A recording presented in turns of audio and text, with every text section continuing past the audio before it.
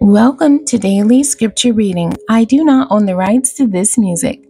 Joshua chapter 6, verses 10 through 14. This is the authorized King James Version. And Joshua had commanded the people, saying, Ye shall not shout nor make any noise with your voice, neither shall any word proceed out of your mouth, until the day I bid you shout.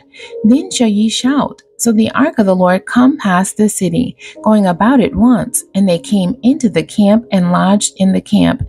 And Joshua rose early in the morning, and the priests took up the ark of the Lord, and 7 priests bearing 7 trumpets of ram's horns before the ark of the Lord went on continually, and blew with the trumpets, and the armed men went before them.